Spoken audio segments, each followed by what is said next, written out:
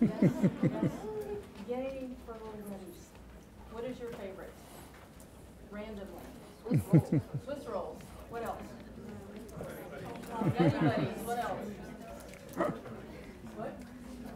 Oh, I like nutty bars, right? I like nutty bars. Oh, oatmeal cream pies. That's right. So, did any of you see the sports thing about Saban and all of the oatmeal cream pies and the tweet? Well, that was really cool. Anyway, so yay for nutty bars and for the conveniently located outlet store here. So, it's a family-owned and managed company founded by Odie and Ruth McKee in the year 1934. Mike is one of 4 third-generation McKee family members working in the business. His brother Chris McKee and cousins Debbie McKee Fowler and Rusty McKee also hold positions of leadership in the organization. They are headquartered here in Collegedale, Tennessee, and they operate bakeries in Tennessee, Arkansas, and Virginia, and they maintain a warehouse and distribution center in Gentry, Arkansas. I know you'll look forward to hearing his presentation on securing the bag with abstract thinking. And just give him a warm Southern welcome, please. Mike. Yeah, thank you.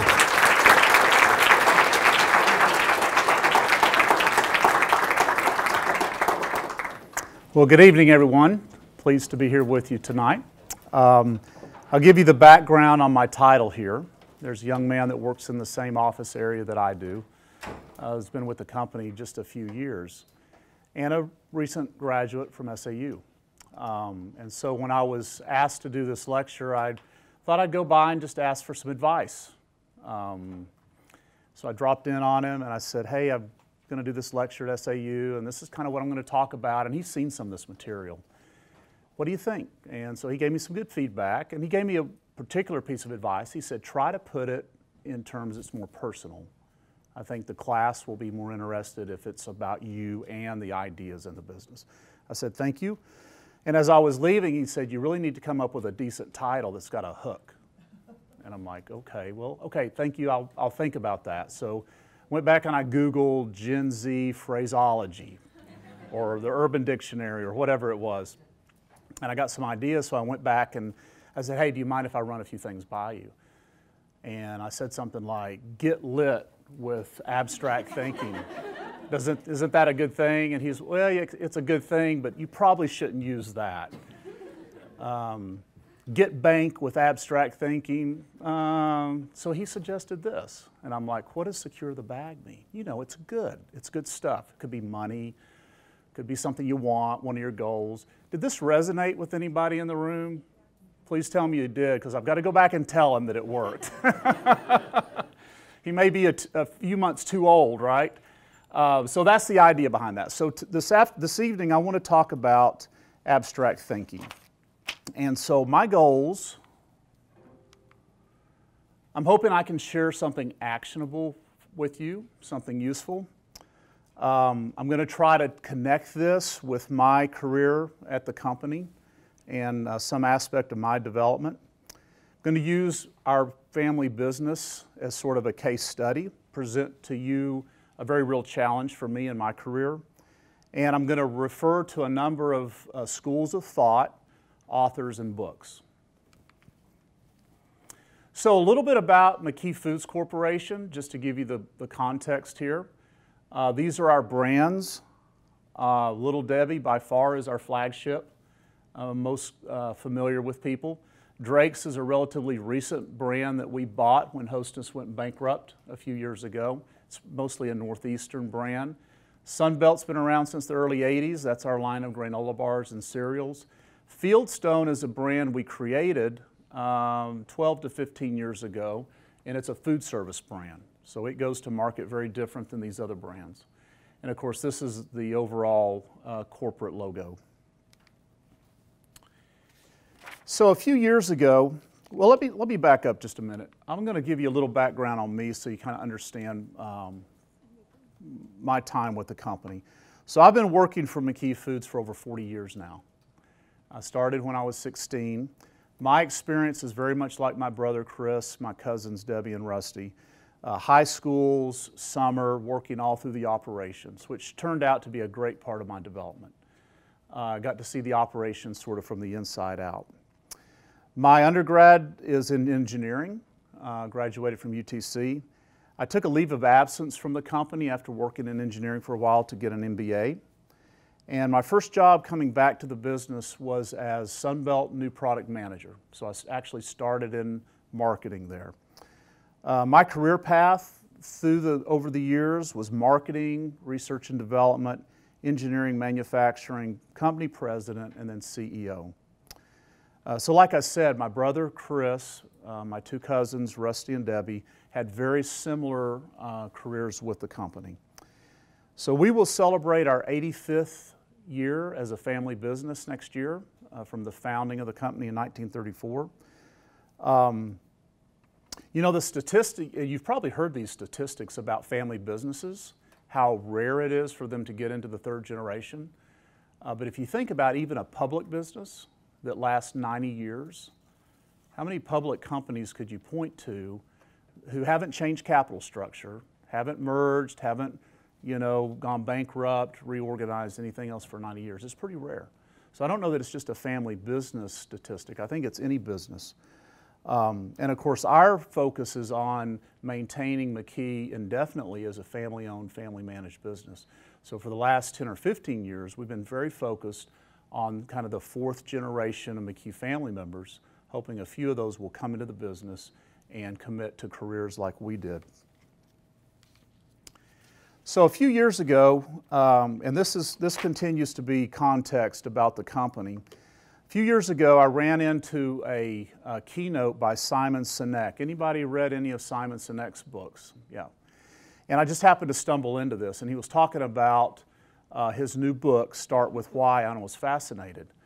And so I came back, I read a couple more of his books, and we were right in the midst of revising our corporate statements. And so what he wrote about in this book, it's a real quick read, it's very easy to understand, but it's powerful. It's basically, his thesis is that a lot of companies easily can tell you what they do, and a few more companies can tell you how they do it, but in his opinion, very few companies do a good job in explaining why they do what they do.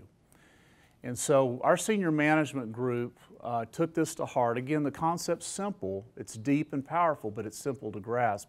We took this and we rewrote our corporate statements. I'm just going to show those to you for context, so you better understand McKee Foods Corporation.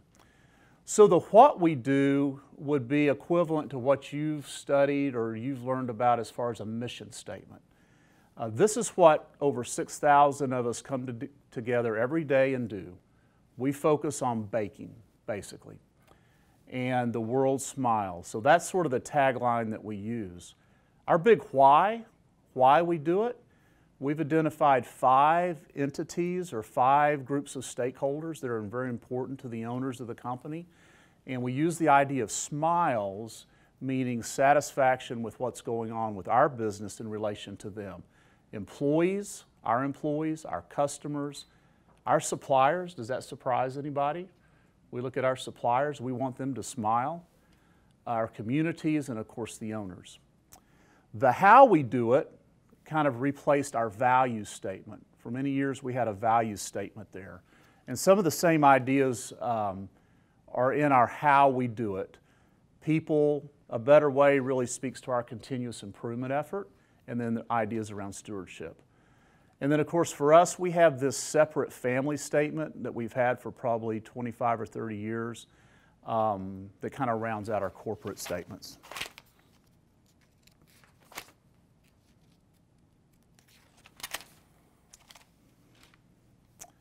This is a photo, I don't know what the year is, but this kind of shows the company's roots. This is O.D. McKee, and this is Ruth McKee, my grandmother. This is actually one of Ruth's brothers, and I think this was taken in Chattanooga, probably in the 40s. But I'll just call out, you see how Granddad's smiling real big? He was always really happy to show off what he was doing. Notice the look on Grandmother's face. She's not so happy. And the story that's told is that she was sort of upset that they stopped production to take a picture for Granddad. So that kind of shows the blend of their personalities. So here's a sales chart, and this begins to set up my point for the evening. Here's a sales chart going back to 1934, and we call this the rocket ride. And it's divided into generations, and these are rough approximations, generations of leadership in the business. So from 1934 to 1971, this is O.D. McKee's generation. And when I talk about generations, I'm talking about him, but I'm talking about the management people that he had around him. 1934 to 1971. This was a tough time. They had a lot of struggles, lots of ups and downs. They kept it together, but they built the foundation so when this second generation, which is made up of my Uncle Ellsworth and Father Jack, this is when the rocket ride started. I became company president in '97, but I wasn't CEO until 2003. So we mark my generation starting in 2003. And things got a little rockier there, didn't they? We still got up there, but it was a little bit of a rockier ride. So kind of remember what this looks like, because I'm going to show it to you again in just a little bit. So here's some infographics just to give you a feel for what changed over time. So this is G1. And my brother put these together a few years ago for their sales meeting, so it's a little bit dated. But G1 achieves $26 million in annual revenue. One bakery and then two. We were in 37 states and selling to what's called large format only stores. So large format would be like your grocery stores. Even Walmart wasn't on the map by 71. I mean, there wasn't much going on at all. So this would have been traditional grocery, 300 to 400 employees. And the factoid is that O.D. and Ruth host a Christmas party for all their salaried employees at their home. So a nice, intimate, very much a family feel company. Look at the big difference here. $26 million to almost $1 billion after G2 is finished. And look at the employees, 6,400, all 50 states of distribution, 6 bakeries, all COT, that's class of trade. So dollar stores, C-stores, big box, every retail class of trade. And then G3, which we are in progress, this is myself, my brother, and 2 cousins' generation. We're currently at $1.5 billion. Did you notice the employment actually went down? So we're generating $500 million more in revenue with fewer employees. We actually have closed 1 bakery. So this is the effect of technology and automation and advancement there, being able to produce more revenue with fewer assets in terms of square foot and fewer employees. And I didn't call out the change in the brands, but if you were paying attention, you could see the brands being added there. So what about the future? We talk among ourselves that we've got 15 years left. Our business is changing rapidly, just like a lot of things in the economy. And we've been focused on this milestone of getting the next generation of leadership ready. So speaking of getting ready and development, I have one kind of odd slide out here that I want to share with you. And I was thinking about coming to speak to you today. You all are beginning your careers, you're thinking about starting a career, you may be into your first job. And I wanted to share with you, this is purely a personal opinion on my part, but when we look within our ranks at what we call high potentials, these are people coming up through management, we're looking at them for development, we're looking at them for more opportunities. This is a list of things I would suggest to you that I think is important when I look at high potentials. Certainly technical competence. I say curiosity is really high on the list. And really almost everything else under here I probably would consider emotional intelligence. So high EQ, self-confident, being transparent and honest, Well-read, wide interest, holistic life balance, public speaking is a plus. Certainly that's something you can develop with time. Looking for win-wins. And the last one, whoops. I just blew it. My clicker hung up here. Let me see if I can get the keyboard out. Something just hung up here. Oh, here we go. Okay. Abstract thinking. Sorry, you just got all messed up here. So that kind of sets me up for this evening's topic. And when I tell my granddaughter, 5-year-old granddaughter, it's raining cats and dogs, she's looking out for this. Literally raining cats and dogs.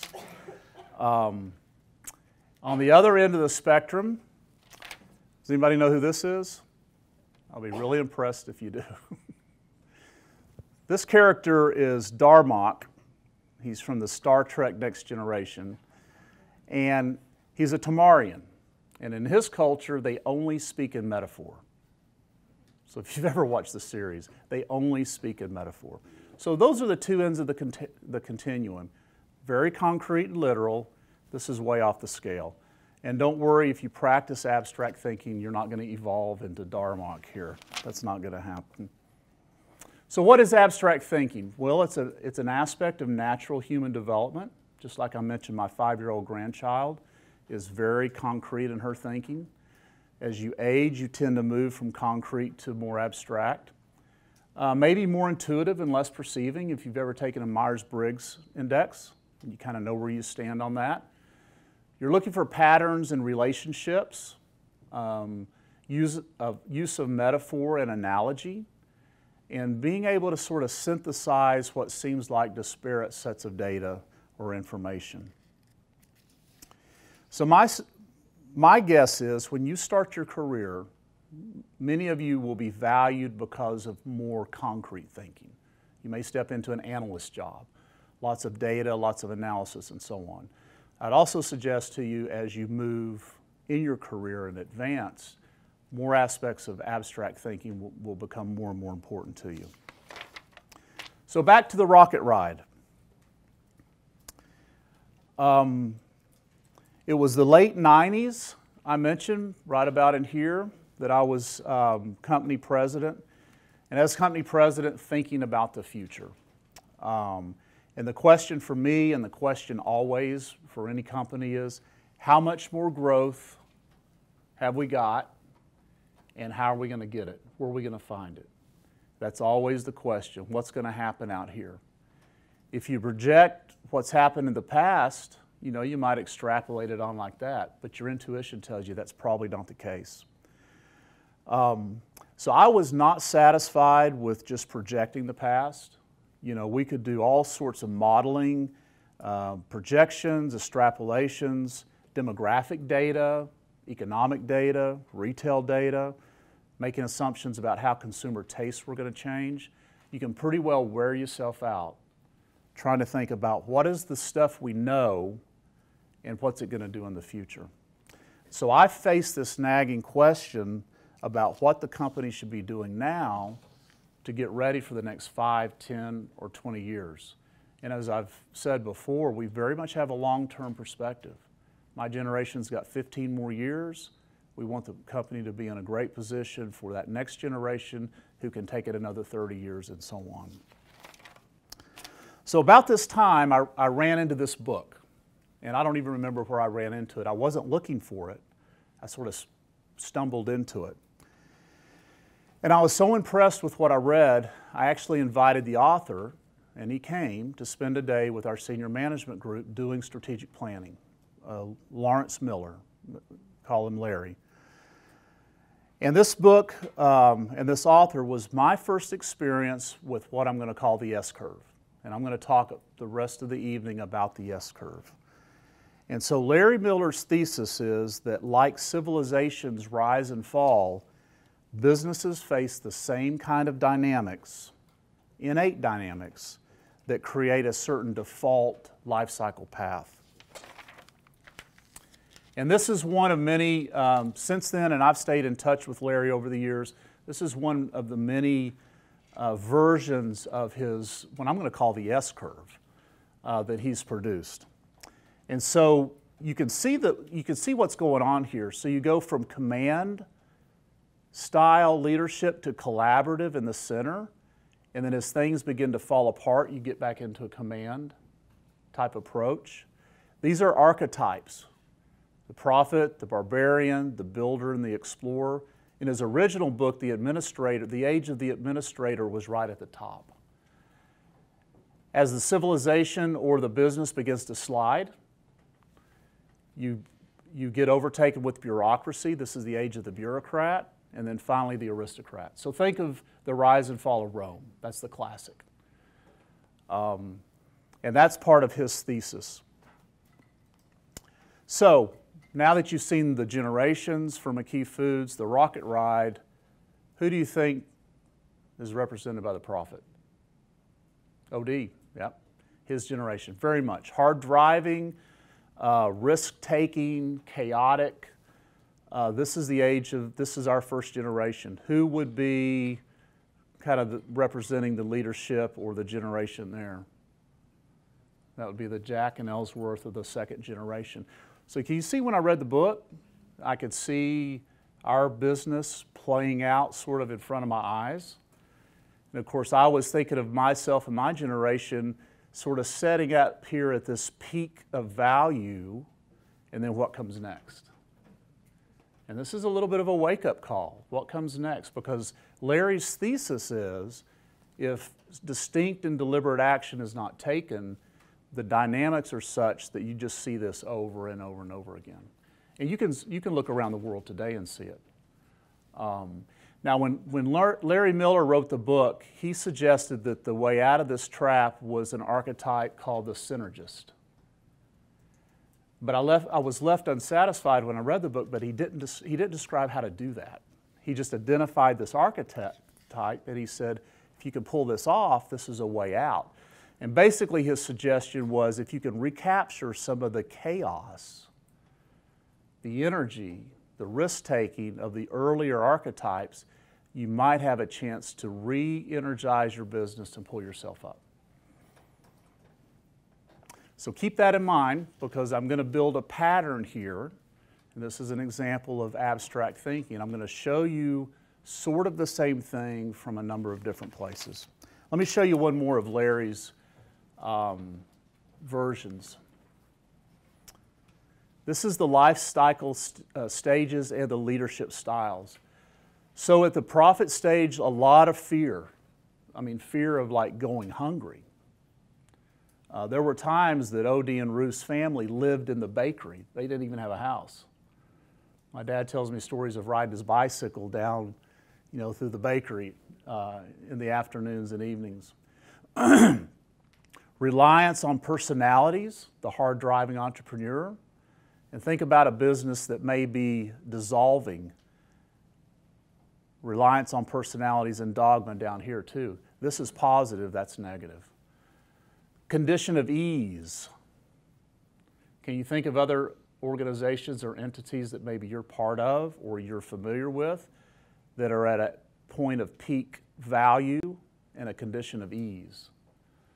So what happens here in the age of the administrator is a great force is at play for you to play not to lose, protect what we've got. Down here, it's more of a play to win. So you see the connection there.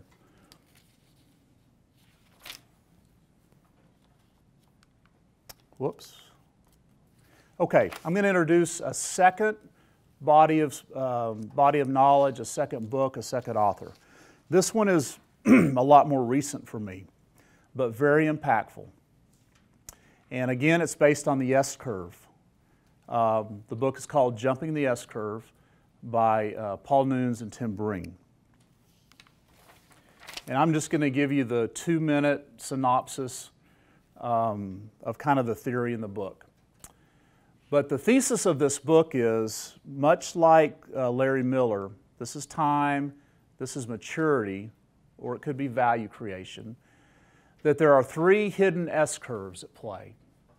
And these S-curves grow and peak and begin to decline before their impact is visible in the overall financial performance of the entity. Those three S-curves are market relevance, distinctive capabilities, and talent development.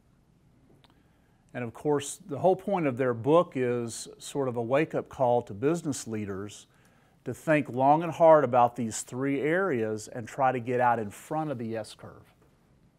And if you looked at some of the other illustrations in the book, what they would show is take market relevance. Before your market relevance peaks, their suggestion is to enter into the kind of this area of chaos, begin to do different things, invest. You may lower your profit margin, you may create other issues, develop a new level of market relevance and come back out before you've had a chance to begin to damage the overall company performance because you're in the decline, either market relevance, talent, or distinctive capabilities. Do you see the connection with the first chart I showed you, the rise and fall of civilizations? It's sort of got the same idea in there. This is another piece to the S-curve that's in the book here. So the chaos that they talk about is right here. And this graph isn't depicting one company, this is depicting an industry. So think about Blockbuster to Netflix. So if you had Blockbuster sort of taking over that market segment, and then Netflix comes in, and some of you may remember Netflix struggled for a long time. I mean, they were very much down in this. And then what's going to be next after Netflix? It'll be third industry leading. Think Toys R Us to Amazon. Or anybody do MySpace anymore or ever heard of it? Did anybody ever heard of MySpace? Yeah, okay, so it's still around, but it's not like Facebook, right? So I thought it was gone. I was going to use MySpace and Facebook. Well, what's going to be after Facebook? When Facebook begins to do this, and it probably already has, right? So what is going to be the third industry leading business in that space? Instagram, Snapchat? Okay, so you get the point. I mean, you all are living this. Some of you probably read the coverage that Jeff Bezos got recently. And I don't remember what the quote was, but he told a lot of his staff that Amazon would go bankrupt. And then he went on to talk about most companies have a 30-year life cycle. Now, why in the world did he do that? I haven't figured it out. Was he trying to motivate the troops? Maybe he's read the same books I have. He really believes that this is a thing, and despite their best efforts. I just found that very curious. Why would he say that publicly? Maybe he believes it's destiny. The folks that wrote the S-curve, though, would tell Jeff Bezos that he probably should be watching his back because there will be other industry players attempting to do this. But if you go back to my earlier chart, they would also say you could get out ahead of those hidden S-curves. And I don't know what those S-curves are for Amazon. One more S-curve application for you. This is something you can use personally. This is a personal S-curve application. So think about your health, think about investing, think about relationships, anything that's personal to you. The point of the S-curve theory is that when you're on the upswing, before you begin to peak, begin to invest in that next level. And this idea of chaos, discomfort, low ROI, that's all held right here between these two curves. It's kind of that area of chaos.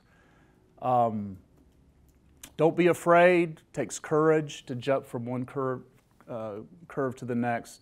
If you stay in your comfort zone, you'll begin to tap out. And if there's anything to this S-curve theory, your rate of improvement will slow and you will begin to stagnate. So I use the health and fitness as a good analogy. So you take up walking, and before you get maximally proficient at walking, you begin to jog, and that transition's probably a little uncomfortable to start with. But before you become a world-class jogger, you start to do high-intensity interval training, right? Sprint training. And before you really tap out on that, you start doing kettlebells, and then before you master that completely, you're on to CrossFit, right? CrossFit's the epitome, right, of the fitness area. So something along those lines you could apply to yourself personally. It's just one more application of this S-curve. A third body of knowledge, a third author, a third book to share with you. Jordan Peterson. And I had no idea Jordan Peterson was such a lightning rod. I'd read 2 of his books and had no idea that he was a political and social lightning rod. And I found out sort of the hard way about that. I was talking about what I had learned in this book with a consultant, and she pointed this out to me. And then I started digging around in the internet. I'm like, whoa, I had no idea. Didn't take anything away from what I learned in the book. I've read a good bit of comparative mythology in my past, and the part of that in this book really kind of brought some things together for me that I'm going to show you. That's not even the reason he wrote the book, but he uses some of that in his book. Has anybody read this? Listen to the lectures. Okay. It's a heavy book. I mean, I like to read. This is a dense, heavy book. But let me share with you what I learned, because you'll see how the content of some of his thinking connects with the things that I've showed you up to this point. So, for me, comparative mythology, the significance is it gets us to think about fundamental aspects of the human condition that are embedded in these myths that go way, way back in time. I'm talking about ancient mythology. And so, in my mind, there's kind of 2 categories. You've got your creation myths, talk about origins, and then you have another category of myths that I'm going to call the hero's journey. And that's the one I want to focus on.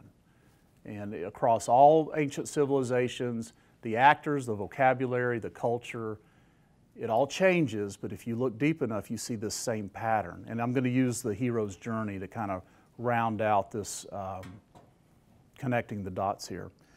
So there's two zones or 2 dimensions. There's the dimension of control and structure and the known. This is the predictable. This is the control. The other dimension is chaos, risk, and the unknown.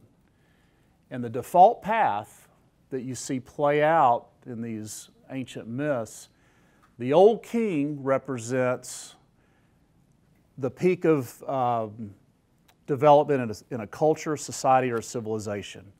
That's what the old king represents. This is sort of the epitome. It's kind of like the age of the administrator. Heavily weighted towards structure, stability. And the desire to stay here is heavily rooted in the human instinct, fear. Fear of the unknown, fear of decline, fear of chaos. But the point of the myths and the point of Larry Miller and the point of Breen and Nunes is that without deliberate impact or manipulation, the default path is one of decline anyway. You can't see that, but that's a dragon down here at the bottom. So the default path of this civilization or this culture is slow decline. In fact, Peterson in his book refers to control at its extremes as fascism, and the end is death. So the tension between these 2 dimensions, between control and chaos, structure and risk and so on, is very much like Eastern thought around the yin and the yang. But it's different, and I'll come back to that in just a little bit. So let me fill this out. So the pattern of a lot of these myths kind of follows this sequence. You've got the old king representing sort of control and structure, the known. the hero voluntarily separates from the civilization or the kingdom. The hero is willing to sacrifice his life and limb in the quest for something, and I'll call that wisdom. And the myth itself, if you take it literally, you may not figure that out. It speaks to being as wisdom. After confronting some initiation, confronting the challenges, the hero returns, replaces the old king, and will face the same sequence again. And that's the hero's return in ancient myth. So do you see again the connection with the barbarians to bureaucrats, the rise and fall of civilizations, the S-curve from Breen and Nunes? You see sort of the same sort of things playing out here. So the point is, there comes a point in every organization's life cycle that some descent into chaos is required. And that's what I begin to get out of putting these 3 or 4 different patterns together. You're either going to descend into chaos, whether you like it or not, if enough time goes on, or you can deliberately descend into a little controlled chaos and try to take advantage of sort of the creative energy that comes with this region down here. So the very things that want to cause us to want to stay in this region, the things that we fear down here, are the things that will actually lead to this rebirth and regeneration going forward. And that's sort of the paradox that we're facing. So for me, seeing the same message now from widely different schools of thought and sources just validated in my mind that some of these things are just hardwired into human instinct, especially when we get together in groups. Because you see different people talking about the same pattern from very different perspectives. And that realization is what I needed when I was thinking about strategic planning and the future for McKee Foods. Whoops. So there are two, in my mind, there's 2 major schools of thought around strategic planning. You know, Michael Porter is the father of what I'd call the deliberate school of thought, deliberate strategic planning school of thought.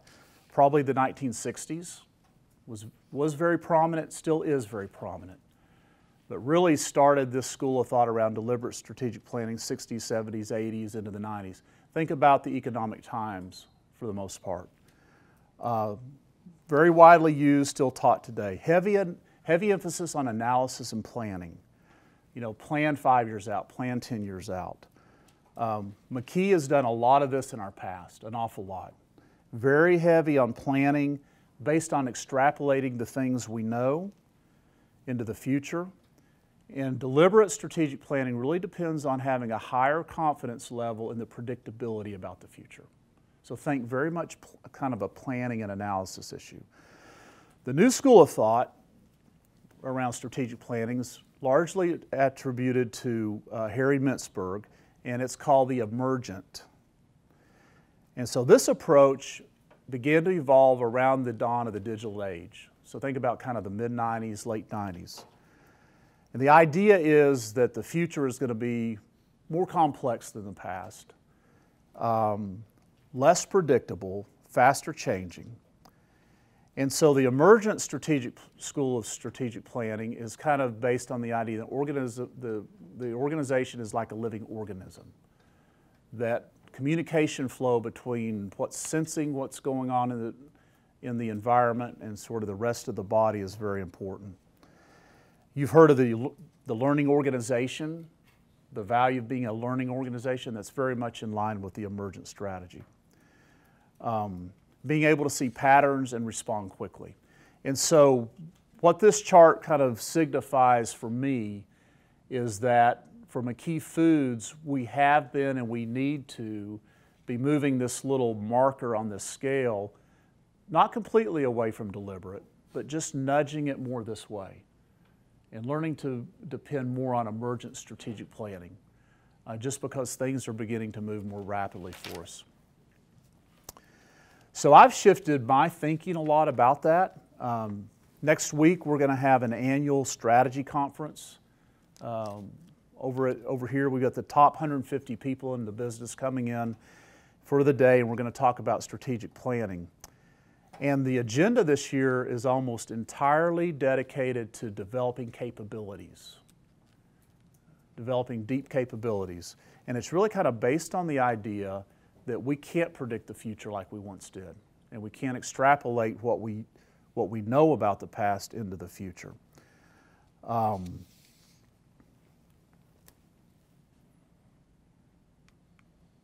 right, I'm going to give you one more school of thought, author, book. This is a family business book. This author, Amy, works with us currently. And the first time she joined our family, we do family business meetings once a year. It's kind of family reunion, business meeting together. We had her come and speak to our family, and she posed the same question that the previous 3 or 4 had. They all come in, and this is kind of the first thing they pose. They look at the family and they say, what's most important to you, family or business? They try to kind of put us in a corner and get us to decide what's the most important thing, family or business. And we always really struggle with that. I mean, how do you answer that question, right? Because the two depend on each other, at least in our business. And so the refreshing thing about Amy is after we all sort of stumbled around with that and didn't want to answer, she said, I'll suggest to you the answer is both.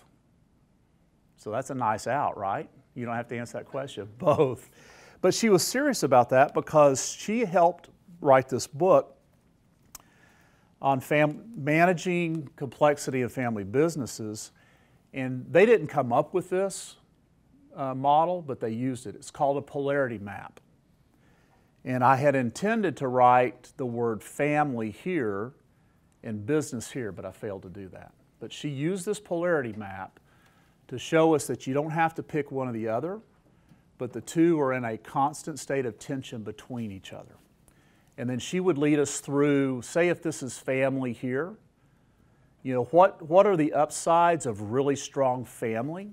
And you list the pros. And then what happens if that primacy of family in a family business has a dark side? What do those things look like? Like nepotism would be one.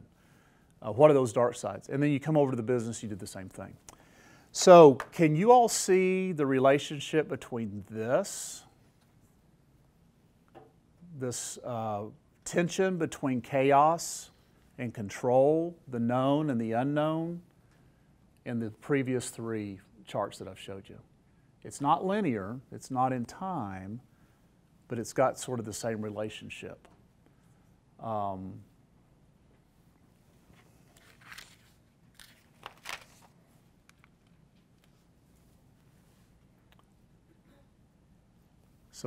So this is my version of taking some of those earlier ideas and putting in a polarity map.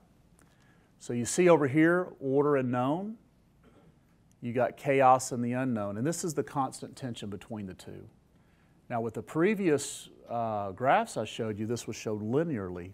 With this one, it's like a constant flow. And so the upsides of order and the known, structure, predictability, safety, what are the downsides once that becomes stronger or too strong? Totalitarian, decay, calcification, entropy, kind of the same over here. With chaos, the unknown, you have creativity, energy, focus, but what are the threats? And so this is what we want, this is what we're trying to avoid. So when I said the Eastern thought, it's kind of the yin and the yang, this relates more to that. And so if you've got a Western perspective, we tend to think linearly, or kind of in time. Time is one direction. So those earlier charts sort of reflect that.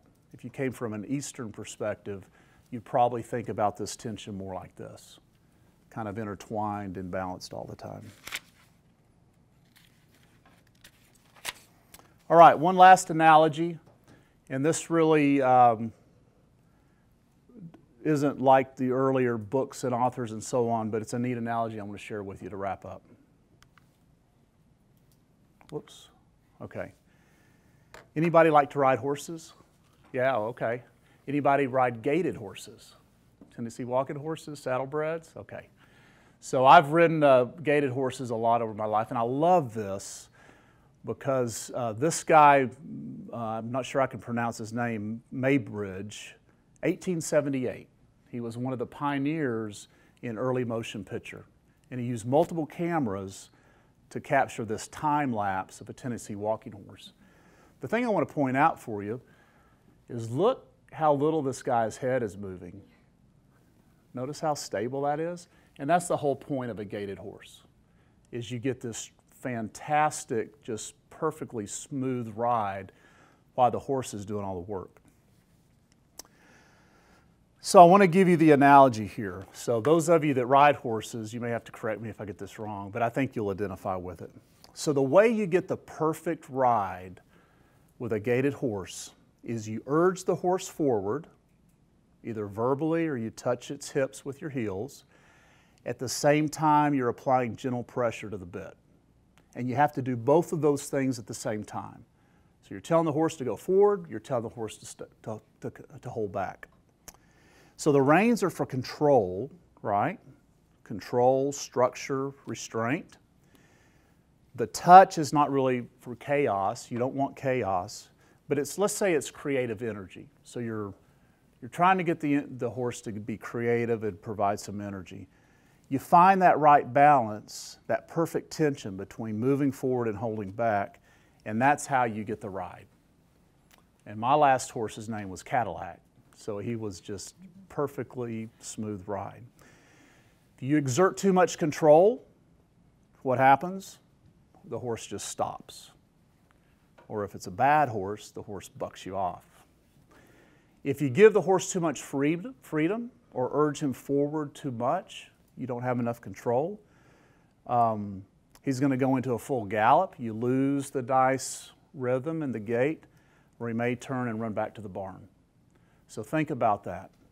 Perfect tension of control, and I'm going to say creative energy or chaos. So, summary thoughts.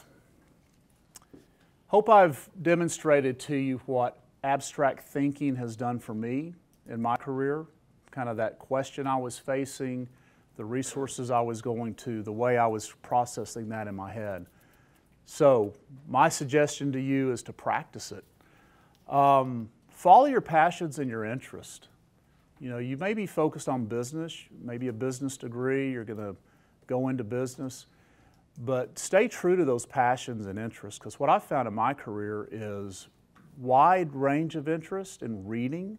You can bring those into the workplace, into your mission. You can bring those anywhere you're trying to make a difference. So continue to invest in those things. See the connections between this idea of abstract thinking and processing with your job, your relationships, your profession. I hope I've illustrated how, for me, I synthesize these things. You know, reading one of those books, studying one of those schools of thought probably would not have done it for me. But seeing the same pattern over and over and over again from multiple sources was pretty powerful. You probably already use metaphor and analogy, but it can be a powerful way to think and process. It's also a powerful way to communicate with others. Oftentimes we'll be struggling with a heavy topic. It's hard to get your hands around. Somebody will come up with a great metaphor or a great analogy, and they'll pop that out, put it out there, and everybody's like, yeah, okay, now I understand. So metaphor and analogy are powerful analysis and communication tools. And I'm going to show you one bonus slide. This really isn't part of my presentation, but this is where my abstract thought is now. So everybody know Maslow, right? How about Kohlberg? Been exposed to Kohlberg? This was my path. Barrett? Anybody? Barrett? Okay, Barrett's taken this to the next level. And then what about spiral dynamics? Anybody read Spiral Dynamics? This is the really new stuff, Beck and Cowan. So if this is where my brain is right now, because we're working on cultural shift in our business, and it has all to do with our people and our culture. It's sort of organizational development stuff, but it's fascinating to me.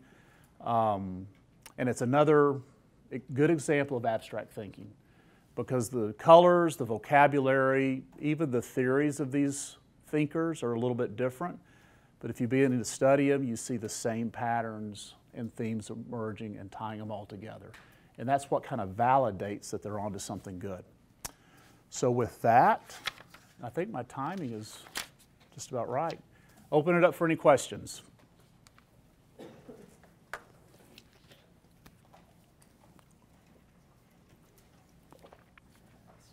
Okay.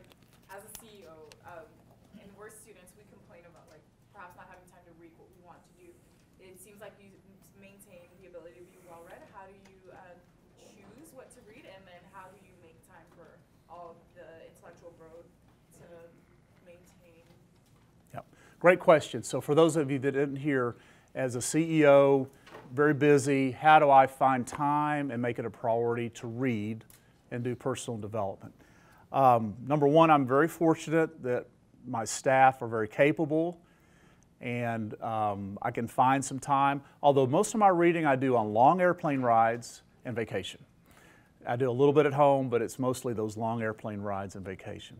And I think that self-development and reflection in this kind of reading is super important. So it's something in our culture we're trying to promote a little more. A lot of our senior management will do, like, I hate to call them book clubs, but you know, here's a book, everyone, read this, and then we're going to spend 30 minutes at each of our staff meetings and we're going to talk about it.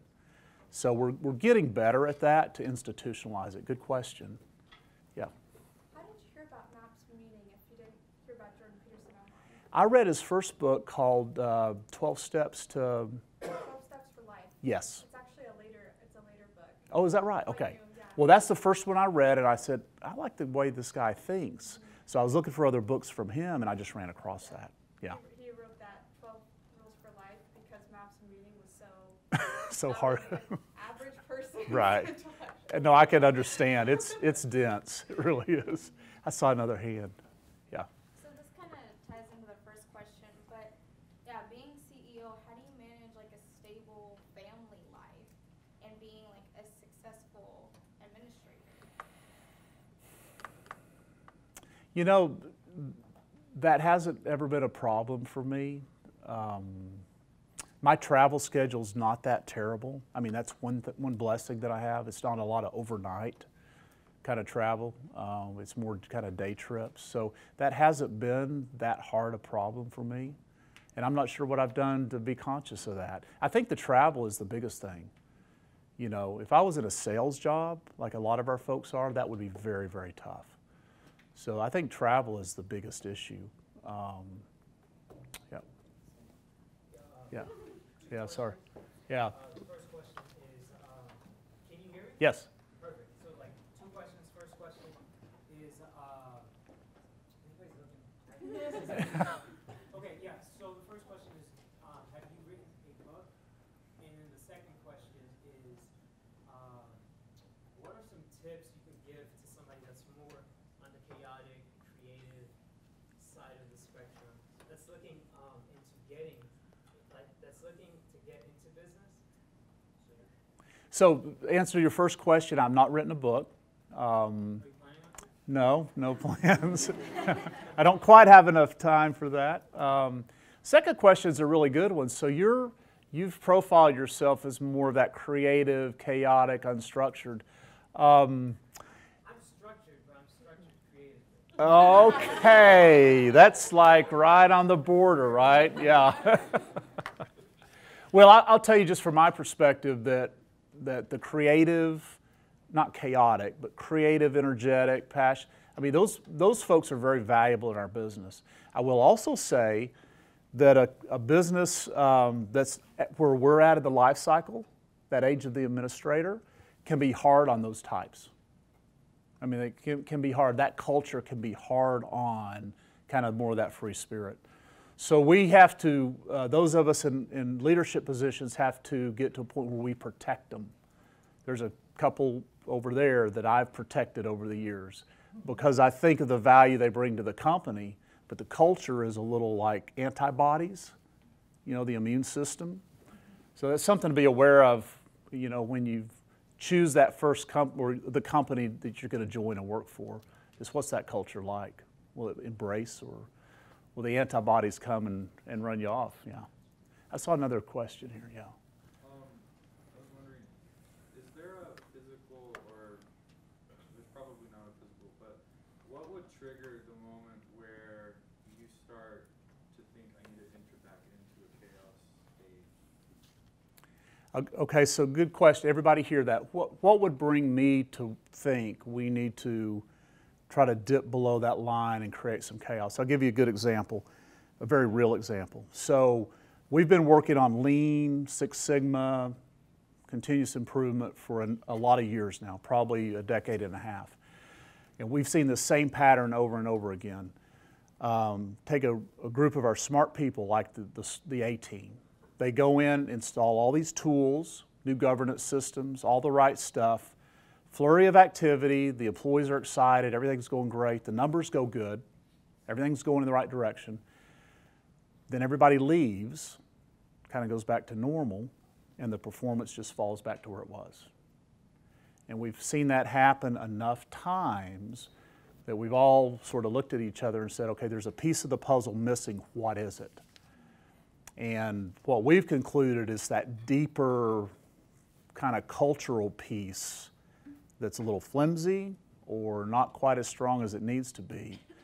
And so what we're doing in the business right now is talking about things that you'd consider squishy, kind of touchy-feely stuff about the human aspect of our systems. And that's creating chaos. So for me, it wasn't, hey, I've got to go create some chaos. It's that going here, because we think we need to go here, is going to create some chaos. So I've kind of came at it a different way, but the two go hand in hand, if that makes any sense. How do you personally define success for yourself? Like personal success? Yeah, it's a good question. I would say in my career, it's being able to see a tangible impact. Not necessarily bottom line or other things, but impact in the business that kind of furthers, furthers our culture. I mean, we have a good culture, a good place to work. If I can knock that up a few notches, I feel good about that. So it's not always financial. It's more positive impact in our organization. Yeah. Yeah. How could I, as an employee within a family business, help to continue growth when there is reaching that administrator / going down towards the bureaucrat? Are you part of the family in the family business? I am not. Okay, so you're saying if So I'm just an employee. if you work in a family business. Invested in the business. Yeah. So how do I help the business to keep growing? That's a tough one. So to me, kind of the first decision point is there more growth available if you keep doing the good things you've been doing? I mean, where are you in the growth curve? If you're truly at that, if you've truly actually peaked, you know, from all evidence, then you probably are facing the need to kind of shake things up a little bit. But I'm not sure where that business stands. I mean, that was a question I sort of faced, is with all the good things we've done, how far will that take us in the future? And is the future going to look like it has in the past? I don't know if I answered your question good, but that's kind of my reaction to it. Yeah. So where do you draw the line from family to business? So, I mean, you work with your family, so let's say, you know, like where's the line drawn? Can you be more specific? So, just like, where is it business and then where is it family? Does that make sense?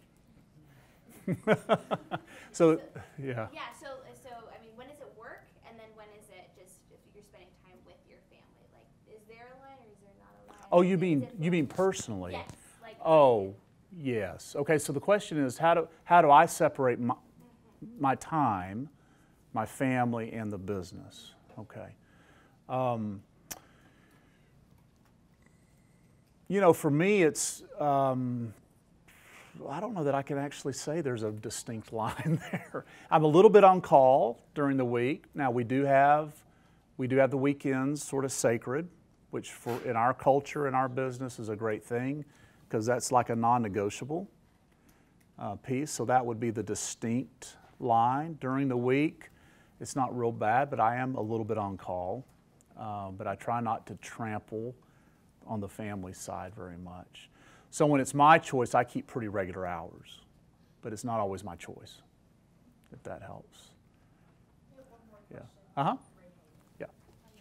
So you talked about the importance of sort of the balance between the two sides of the spectrum, between structure and creativity. But in order to achieve that balance in business, would you say that you look for individuals, like let's say a creative individual and a structured individual, or do you look for individuals who are both structured and creative and have that balance within themselves? In my experience, I've not seen people that are a combination of the two. I tend to see people that really go one way or the other. And of course, in our business, being a mature business, we're probably, 80% structure, process, checks and balances, not black and white, but that sort of thing. The minority of our folks would be considered unstructured, creative, a little chaotic. But like if you're a startup or if you join a startup, be prepared to live in chaos. And so that's one of the things to consider for yourselves as you're getting that first job is what's your temperament, and then this company you're trying to get a job with, where are they on the life cycle, and try to match that. So I don't know that I've seen people that have the two and can switch one off and one on. I see people more kind of leaning one way or the other. Business seminar students, you're welcome to stay and interact with Mr. Dean. Let's thank him for coming. Thank you.